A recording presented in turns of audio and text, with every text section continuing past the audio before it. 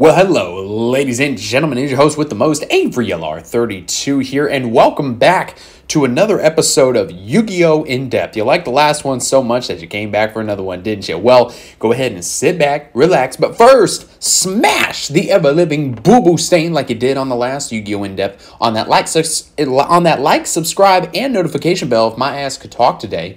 As we climb even higher, the 1100 ladder, we're so close to 1200 subscribers, I can taste it like it's a bowl of ice cream, ladies and gentlemen, or a rice bowl, since samurais eat rice bowls. I'm going to shut up now, and I'm going to talk to you today about Yu-Gi-Oh! In-Depth, Super Heavy Samurai, choke points, combos, some combos. There's already so many fucking combo videos on YouTube. I don't know if I'm going to go so much into that. We'll kind of see where this gravy train takes us as we talk about all this. But just like in the last Yu-Gi-Oh! In-Depth, I want to talk about the Super Heavy Samurai deck as a whole, choke points, where you should use your hand traps, all the things that we discussed in the Yu-Gi-Oh! In-Depth video with Purely. Specifically, I want to talk about the deck as a whole, consistency, things like that. I want to add on from what I did with the previous Yu-Gi-Oh! In-Depth. So sit back, relax, and enjoy. So the biggest thing that you want to know about Super Heavy Samurai going into this new format, also before we get a ban list, because that'll obviously shake things up when we get that, probably around some point in June. This is a 40-card monster deck. Now, fun fact, a little bit of a backstory on this. We've actually seen 40-card monster mash decks in Yu-Gi-Oh! Before, specifically the Gallus the Star Beast FTK/OTK back in around, I want to say 2010 to 2011-ish, where it was a 40-card deck full of monsters. You played 3 copies of GNX Ally Birdman, because back then it was at 3, and then 3 copies of Gallus the Star Beast. This is actually basically the main reason why Ally Birdman went to 1 was because of this deck. And you would play cards like Kokimiru Doom, which would negate the effects of, I believe, dark monsters. Let me see if I can pull it up here without ending my recording. Let me see here. Kokimiru Doom. Yes, so it would negate the effects of light and dark monsters that activate during the main phase. So you'd have that on the field. You would have Gallus, and then you could recycle your Gallus and your GNX Ally Birdman without losing any sort of advantage. And then you would be guaranteed to do burn damage every time with Gallus the Star Beast, because you're playing a 40-card deck of monsters that were basically just all extenders that could go into synchro plays if the Gallus the Star Beast play didn't work out, or if you didn't open with it. Something else that you should know about Super Heavy Samurai, this build in particular, I pulled from a regional, just like with the Purely build. The build is kind of irrelevant, because you may watch this video when it's a month old and then people will be like, well, the build sucks. Don't worry about the build. It's the concept of the deck and what it is that it's capable of that you should be more concerned with. The build is kind of just whatever. It's just more of a basis point for discussing the deck. But something that you should also know about the deck is that it can play a ass ton of hand traps. When I say ass ton, I mean ass ton. For context, when Sprite was trying to beat Tier 0 Tier Element just last format, they were playing anywhere on average from 12 to 15 hand traps in their main deck just to beat Tier Element. They were playing a Bysteel package, Ash, Ogres, Moonlit Chills, Veilers, Imperms, you name it. This particular build is playing, let's see here, 2, 3, 4, 5, 6, 7, 8, 9, 10, 11, 12, 13, 14, 15, 16, 17, 18 hand traps, and that's not including hand traps that they can side deck into, like the Psy-Frame Gear Epsilon, as well as the Bysteel package. We're not going to count this as hand traps in the deck, because obviously there's side decks. What most likely would happen is that you take out hand traps for certain other hand traps. Did I count that right? 2, 3, 4, 5, 6, 7, 8, 9, 10, 11, 12, 13, 14, 15, 16, 17, 18. Okay, yeah, I thought I didn't count Moonlit Chill. This deck, I would say the average number of Super Heavy Samurai decks that are playing hand traps, I would say the average number of hand traps that the decks altogether play is anywhere from 12 to 15. I did see one build the other day that was playing 19 hand traps in the main deck. And this is just because of the fact that really all you need to get your engine going is Wakushi. Wakushi and Monk Big Benkai make this deck go around the world in 80 days, ladies and gentlemen. And also, whenever you look at the main deck, you're really only playing, what, 2, 3, 4, 5, 6, 7, 8, 9, 10, 11, 12, 13, 14, 15, 16, 17, 18, 19 monsters. are Super Heavy Samurais, and it's literally just the ones that are actually good. So let's go over Wakushi and Big Benkai, because these are the two new cards that a Cyberstorm access that actually make the deck good, because without these cards, the deck is just kind of booty butt cheeks. So Wakushi is a pendulum monster, just like Big Benkai. Its pendulum effect is that if you have no spell or traps in your grave, which you won't, because, spoiler alert, you're playing 40 monsters, you can place one Super Heavy Samurai pendulum monster from your deck, except Wakushi in your other pendulum zone, and special summon this card. You can only use this effect once per turn. Its monster effect is that if you have no spell or traps in your grave, you can ditch a monster to special summon a Super Heavy Samurai monster from your hand or deck in defense mode. Also, you cannot special summon monsters for the rest of this turn except Super Heavy Samurai monsters. If this card is used as a synchro material and added to your extra deck face up, you can place this card in your pendulum zone. You can only use each effect once per turn. So the monster effect to lock you into Super Heavy Samurais does not come up very often. I would say unless the Super Heavy Samurai player is like in a pinch, but yet even then they can only special summon the Super Heavy Samurai monsters in their deck, and they can only go for the synchro if they're playing any of the Super Heavy Samurai synchros, as well as their link. Primarily the way that the Super Heavy Samurai player is going to use Wakushi is for its pendulum effect, and preferably with no monsters on the field, so that if you try to hand trap them, then they can gamma the shit out of you.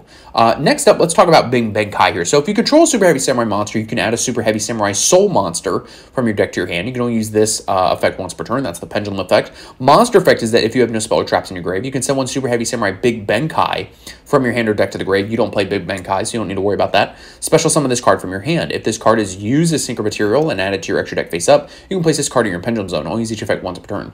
So if you synchro off with this and Wakushi's a tuner, which is busted AF, then you can bring out a synchro, and then you can put both of these into your pendulum scales instead of them just chilling in the extra deck face up. We aren't playing Big Benkai. Really, you primarily use Big Benkai. I'm sorry, the Super Heavy Samurai Monk Big Benkai. The monster that you can send is a different Big Benkai. But you primarily use it for its pendulum effect to get you to Soul Piercer, because it is a Super Heavy Samurai Soul monster.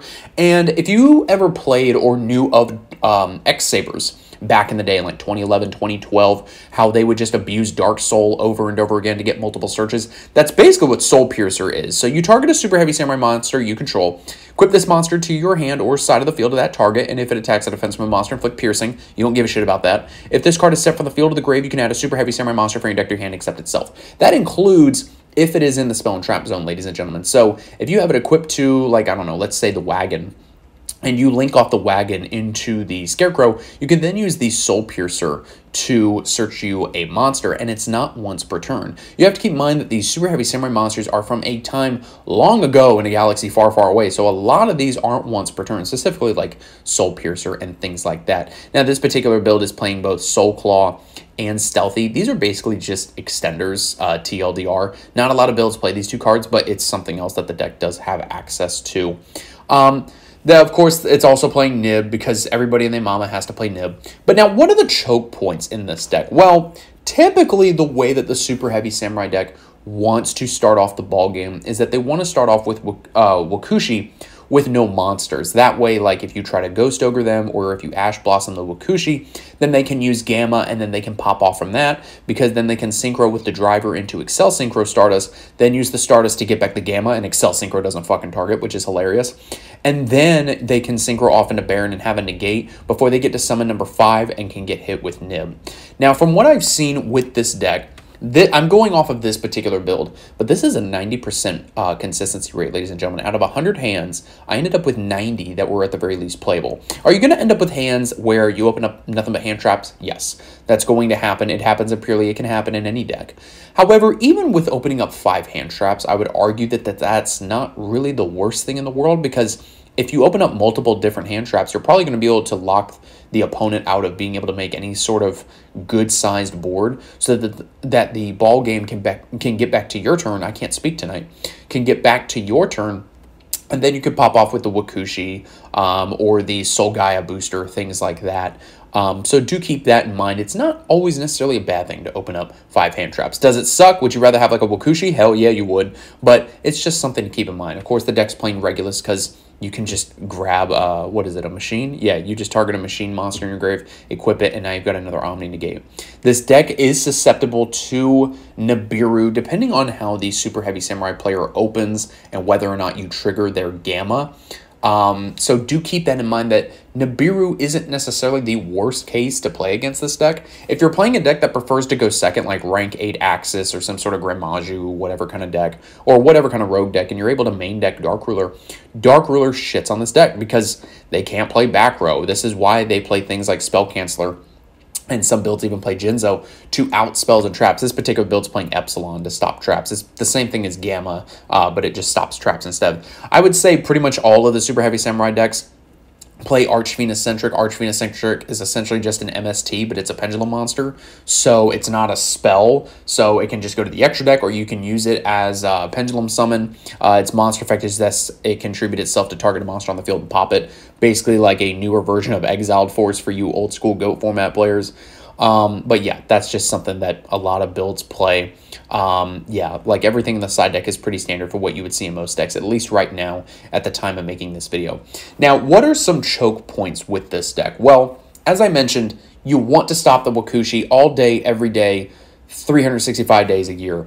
I have seen Super Heavy Samurai decks where I feel like that they're just telegraphing that they don't have the Wakushi, where they'll normal summon Soul Piercer and link off into the Scarecrow, then use the Soul Piercer to go into Wakushi.